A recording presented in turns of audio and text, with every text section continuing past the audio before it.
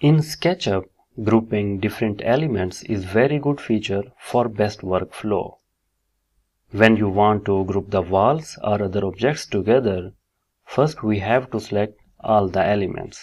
In this case, I have to select all the walls. We can select by solid box selection. Simply click and drag the cursor.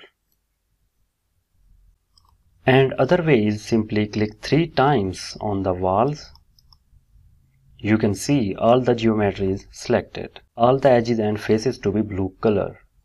Now simply right click and go to make group. You can see blue boundary box is appeared. It means group is created. Now when you click on face, full geometry is selected. We can also lock the group. Simply right click and go to lock. You can see red boundary box is appeared. Now we even cannot delete or move the group. So let's try to move the group. Simply go to move tool, click and release and grab the edge and try to move. See, I cannot move it.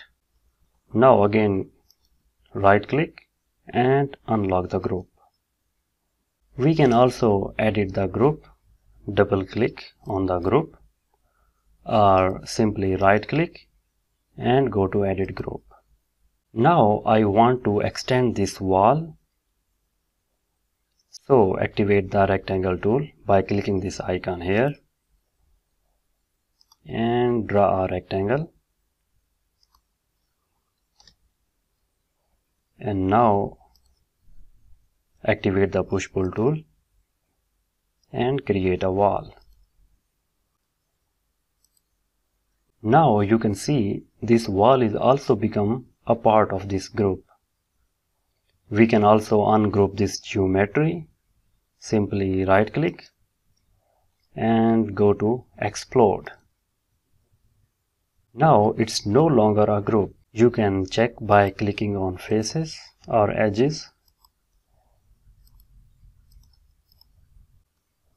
I want to group all the walls, so again repeat the process. Click 3 times on the wall and now right click and go to make group. See, blue boundary box is appeared now. It means group is created.